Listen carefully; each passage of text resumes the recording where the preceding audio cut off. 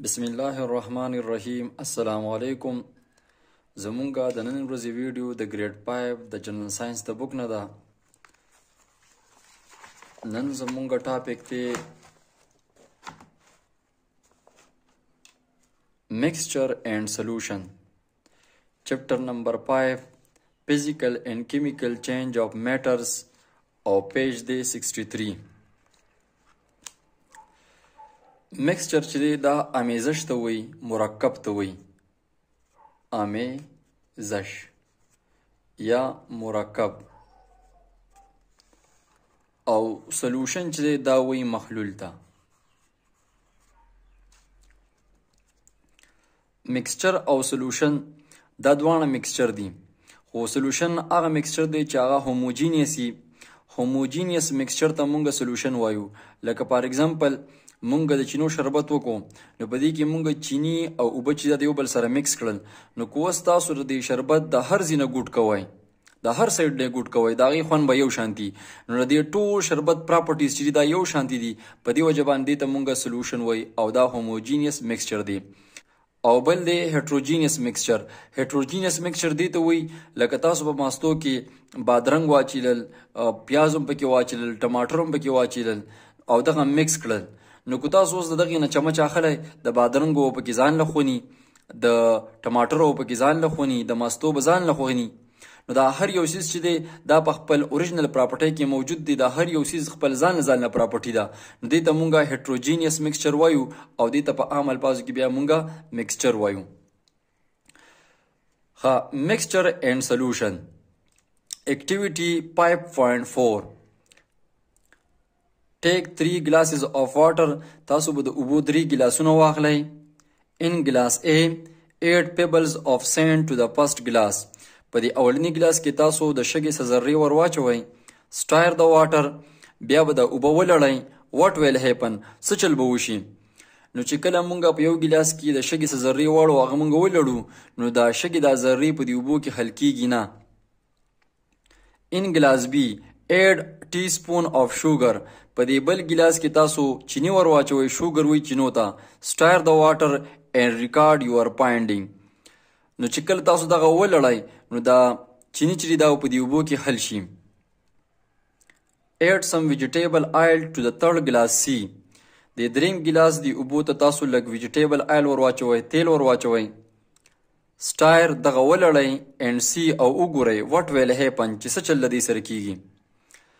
نو کله چې مونږ د اوبو دی ګیلاس ته تیل ور واچو، نو دا تیل د دې اوبو سره مکس کیږي نه، بلکې د دې تیلو خپل تهي او د دې اوبو خپل تهي دا د یو بل سره ګډوډ کیږي نه.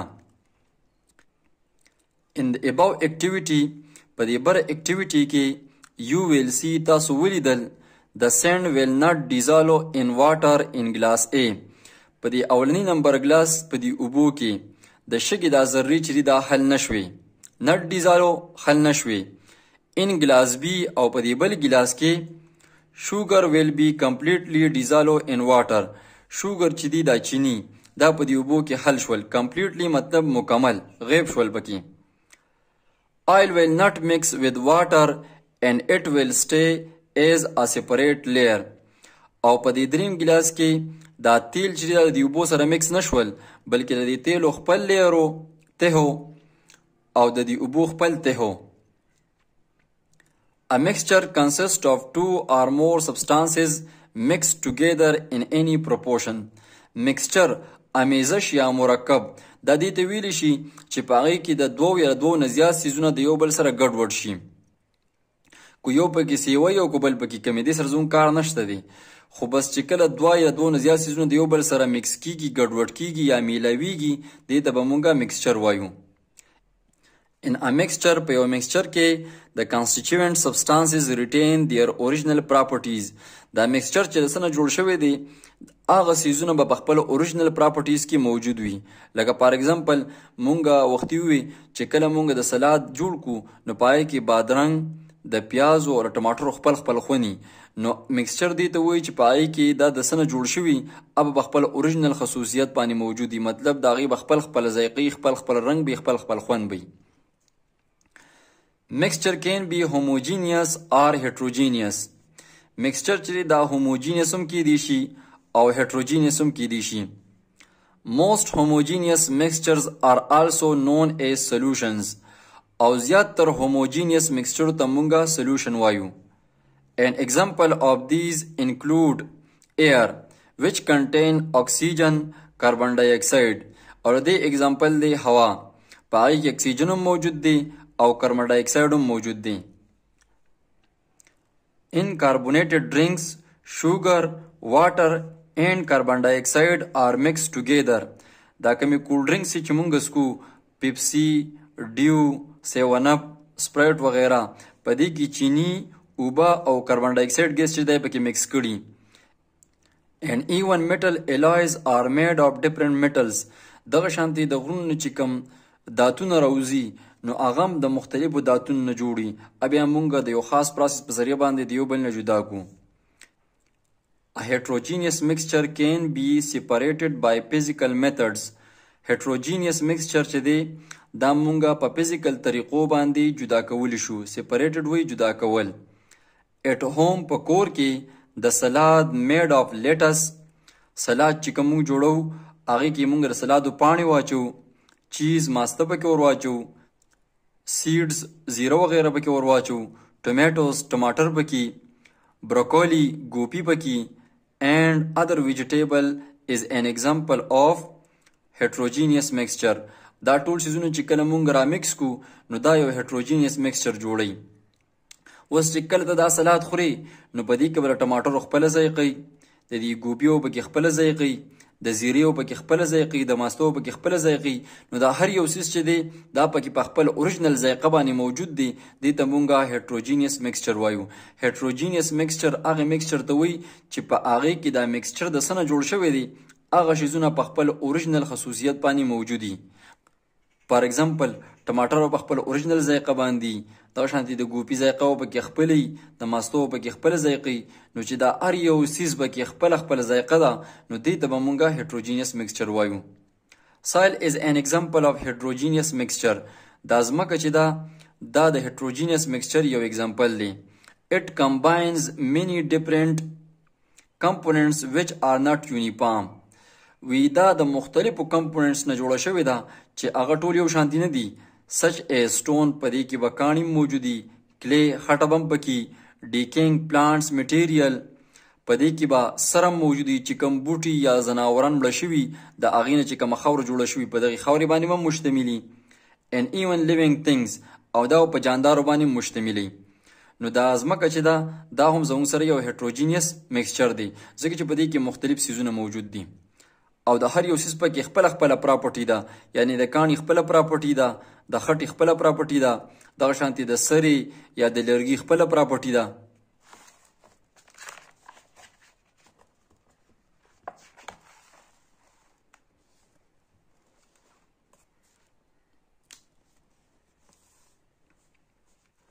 زموږ سره دلته بل ټاپک دی ډیزالوینګ سبسټانسز ان واټر. ډیزالوینګ وی حل کولو ته، سبسټانسز وی سیزونو ته، ان واټر په اوبو کې، په اوبو کې مختلف سیزونه حل کول. You have observed in activity 5.1 that salt dissolves in water. وی تاسو به په activity 5.1 کې کتلی چې مالګه په اوبو کې حل کیږي. When a solid or liquid things put into water and its particles dissolve uniformly to form a mixture called solution. کله چې مونږ یا کلک سیز یا اوبزن سیز چې دی دا اوبو ته ورواچو او د دې دا پارټیکل دا وړې وړې ذرې دا په دې اوبو کې یو شانتې مکس شي، مطلب چې نه دي هغه مونږ اوبو ته ورواچېدل نو د دې ټولو اوبو ذایقه چې دا خوږه شوه. نو یو داسې میکسچر چې په هغې کې د دې ټول میکسچر یو شانتې پراپرټي وي دې ته به مونږ سلوشن وایو. لکه فار ایگزامپل زموږ سره د چینو شربت دی، نو اوس د دې چینو د دې شربت د دې هر سایډ نه ته ګوټ کې نو دا به یو شانتې ذایقه لري، دې ته به مونږ میکسچر وایو. There are two important components of solution. د محلول دوه اهم اجزا دي، components وی اجزا ته. یو دی سلوټ ته منحل وی، حل کیدونکي، منحل حل کیدونکي. د سبسټانس هغه سیز that dissolve in liquid چې هغه په یو لیکوډ کې یا په اوبو کې حل کیږي and is in less quantity او دا په مقدار کې کمی is called a solute دې ته مونږه منحل وایو. لکه تاسو په اوبو کې مالګه یا چینی حل کوئ نو دا چینی او دا مالګه دا په دې اوبو کې حل کیږي نو دې ته مونږه منحل وایو او دا په دې مقدار کې هم کمی. نو هغه سیز چې هغه په مقدار کې هم کمی او هغه په اوبو کې حل کیږي هغې ته به مونږه منحل وایو. او بل دی سالوینټ محلل د سبستانس هغه سیز that dissolves a solute چې هغه یو سلوټ یو منحل حل کوي resulting in a solution او د هغې نه solution جوړوي is in more quantity is called a solvent او دا په مقدار کې هم زیاتی دې ته مونږه سالوینټ وي. فار ایگزامپل اوبه دا اوبه چینی او مالګه په خپل ځان کې حل کوي نو په دې وجه باندې د اوبو ته مونږه سالوینټ وایو. many things after dissolving in water form solution مختلف سیزونه دي چې هغه په اوبو کې حل شي نو هغه سلوشن جوړوي.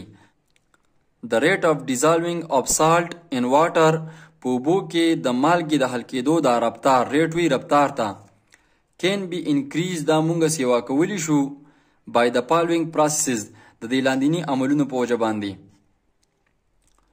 stirring چې کله ته مالګه په اوبو کې واچې او هغه اوبه ولړې نو د لړلو په وجه باندې دا مالګه په دې اوبو کې زر حل کیږي. activity 5.5 take 2 beakers or glasses 2 ګیلاسونه واخلئ mark them as A and B او دې کې یو نوم ورکې A او بل نوم ورکې B. add a spoon of sugar تاسو په دې کې لږ چینی واچوئ in both the beakers په دې دوانو ګیلاسونو کې په دې کې یو چمچ چینی واچوئ او په دې کې یو چمچ چینی واچوئ. then pour a cup of water in both beakers او بیا په دې کې یو کپ اوبه واچوئ او په دې کې یو کپ اوبه واچوئ. stir sugar in beaker A with a glass rod. do not stir sugar in beaker B.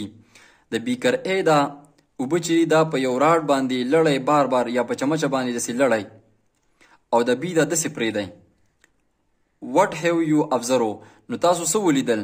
مونږ دا ولیدل چې کم چینی مونږ لړو په دې اوبو کې نو هغه زر حل کیږي او کم چې نه لړو نو هغه زر نه حل کیږي. د دې نه دا خبره ظاهره شوه چې د لړلو په ذریعه باندې یو څیز چې دی هغه په اوبو کې زر حل کیږي. in the above activity the dissolving of sugar in such a manner is called stirring.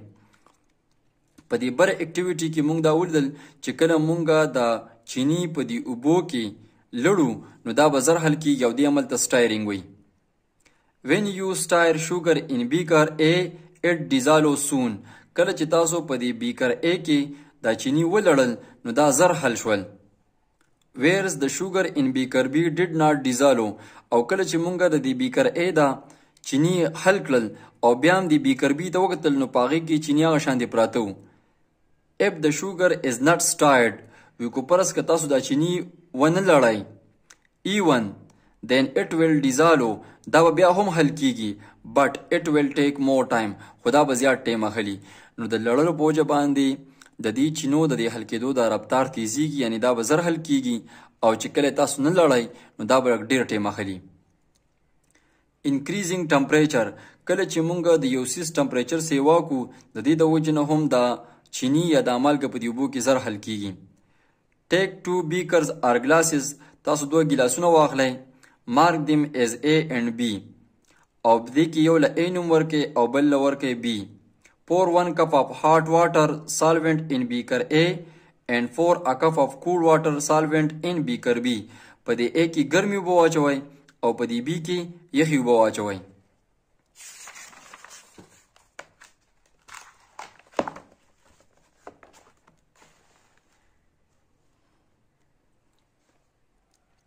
put a spoon of sugar or sugar cube in both the beakers simultaneously او بیا په یو ټیم باندې دوه ګیلاسونو ته یو چمچ چینی ور واچوئ.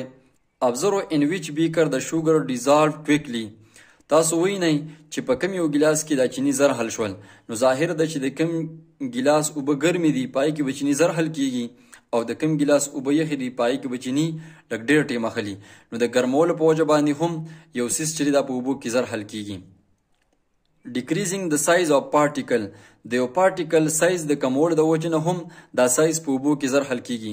لکه فار ایگزامپل کله چې مونږ د ګوړې شربت کوو نو مونږ پیل دا ګوړه ښه ښکلې وټکو، چې وټکو نو هغه زر حل کیږي. نو د دې سایز د ورکوټې کېدو په وجه باندې دا ګوړه په دې اوبو کې زر حل شوه. اکټیویټي 5.7 ټیک 2 بیکرز آر ګلاسز. 2 ګلاسونه واخلئ. مارک دیم as A and B. د یو نوم ورکې A او د بل نوم ورکې B. Put a spoon of powder sugar or grains of sugar in glass A. په دې اول کې د چینو پاوډر ور واچوئ. Put a sugar cube in glass B. او د بل ته د شوګر کیوب ور واچوئ. د چینو یو غټ کیوب ورته ور واچوئ. Pour a cup of water in both the glasses. بیا په دې کې یو کپ اوبه ور واچوئ او په دې کې هم یو کپ اوبه ور واچوئ. Observe وی ګورئ in which glass the sugar will dissolve sooner. چې په کم ګلاس کې دا چینی زر حل شول. You will observe that the powder or grains of sugar will dissolve quickly. وی تاسو ولیدل چې د چینو دا پاوډر چې دا په دې اوبو کې زر حل شول. Whereas the cube of sugar will be dissolved slowly. او د دې شوګر دا کیوب چې دا په مزه مزه باندې حل کیږي. نو چې کله مونږ د یو سیس قد ورکوټي کو سایز کم کو نو هغه په اوبو کې زر حل کیږي. The dissolution of any solute depends on the size of particles. د یو منحل د حل کېدو انحصار چې دی د دې د پارټیکل په سایز باندې دی. کو سایز یې ورکوټي نو دا به زر حل کیږي او کو سایز یې غټو نو دا به زر نه حل کیږي. As much as the size of the solute یعنی sugar will be smaller, it will dissolve in solvent faster with respect to the size of particles. وی کو پرس کا ته یو سلوټ دی یعنی چینی دی د هغې سایز د دې پارټیکلز دا سایز چې دا ډېر ورکوټ دی نو به زر حل کیږي او کو پرس کا د دې چینو د دې پارټیکل دا سایز چې دا غټ غټو نو بیا به دا زر نه حل کیږي. امید لرم ماشومانو چې تاسو په ننني ټاپک باندې پوه شوي یې. د ټول ناول خو زما چینل سبسکرایب کړئ. کو ویډیو خوښ شوي وي لایک کړئ، د خپل ملګرو سره شیر کوئ. تر د بل ویډیو لیکچره پورې ښاد او آباد اوسئ. د لوی الله په امان. Thanks for watching. Don't forget to like, comment, share and subscribe to